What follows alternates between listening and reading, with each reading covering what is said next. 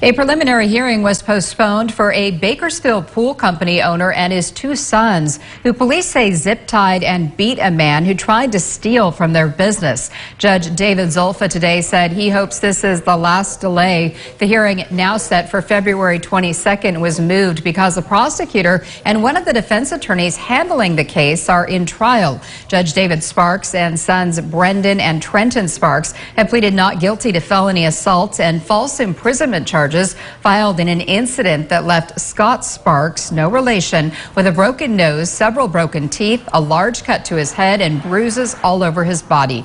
The incident happened back on April 27th at Sparks Custom Pools on Meany Avenue.